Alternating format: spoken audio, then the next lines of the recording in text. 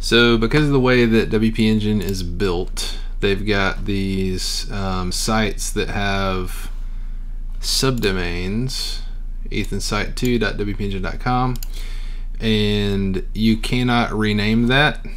So what you have to do is you actually have to clone it.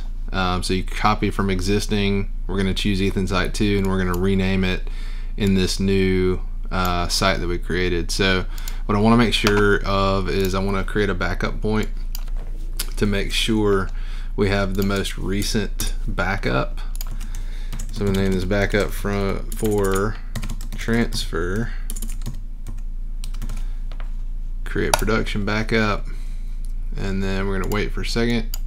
And what you're going to have to do is hit refresh a couple of times. I paused it so you wouldn't have to wait here, but you'll hit refresh, and once it appears right here at the first line, then it's good to go. It's usually pretty quick. I wanted to save you the time, so I have to come over here again. I'm going to hit refresh. So once you create a site, then it's going to have these installs. So you're going to copy from existing.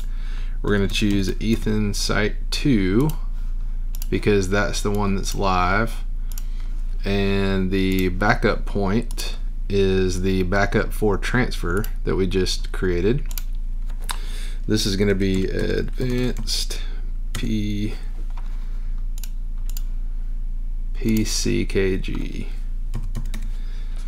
and so that's available.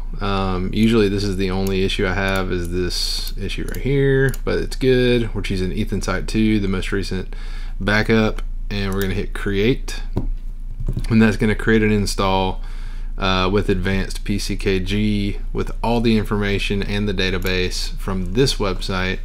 So when this goes away, when this gold strip goes away, then you can go to advanced PKG or PCKG.wpengine.com, and it'll be the same site as what's here because it's copying over. So I just wanted to show you how to do that.